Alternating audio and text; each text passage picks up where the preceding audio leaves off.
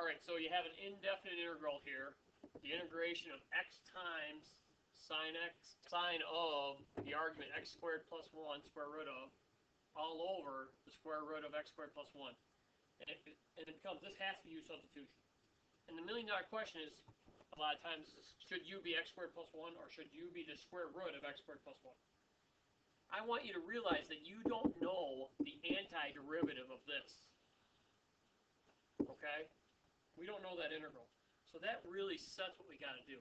U is going to have to be the x squared plus 1. All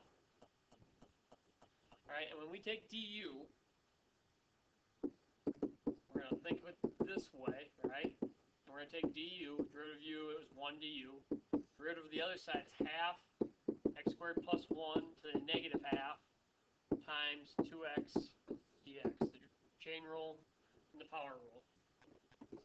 And to help see it, I often would take the 2 and the half cancel, right? So I would often write out what it looks like. And it looks like this. When I write all that out, all right, hopefully you're looking back at the original indefinite integral when I moved it around to make it pretty and say, oh man, now I see it. Because I'm going to circle stuff.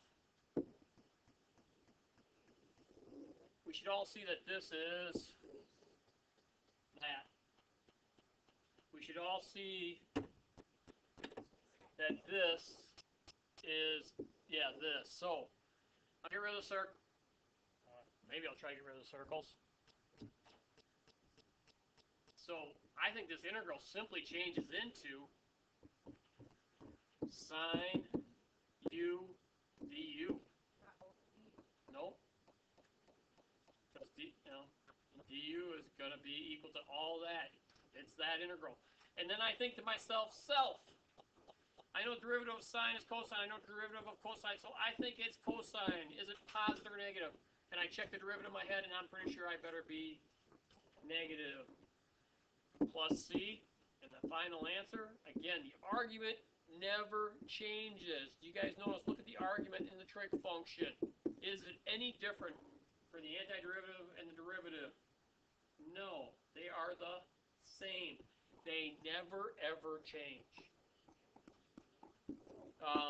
Pay me, I charge $125 an hour. That's the easiest way to do it. All right, keep practicing indefinite integrals.